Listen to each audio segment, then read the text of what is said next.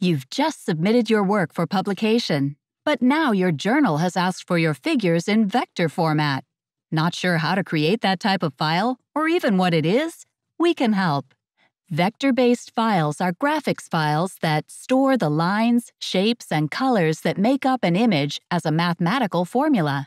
Meaning, first, the user can directly edit the text, lines, and colors that make up this type of graphic without having to redraw the entire image once it has been saved.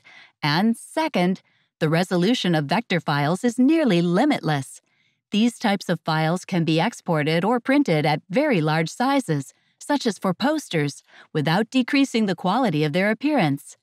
An editable vector-based file type is best suited for line art and text-based files, such as graphs, diagrams, and digital illustrations. The best formats in which to save vectors that will appear in a manuscript are EPS and PDF, the gold standards among journals and publishers due to their direct editability and nearly infinite resolution. However, one downside of saving figures and figure parts in this format is that they can be difficult to view and edit without specialized software such as Adobe Acrobat or Adobe Illustrator.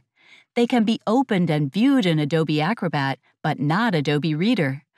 Alternatively, these files can be viewed by inserting them into a Microsoft Word or PowerPoint file. But keep in mind that this method will cause the files to be displayed at a low resolution that is not representative of the original file. One final note about saving vector files. While it is possible to save your vector in an image or pixel-based format, such as TIFF, PNG, or JPEG, it is highly recommended that you always keep an original copy in its native or vector-based format.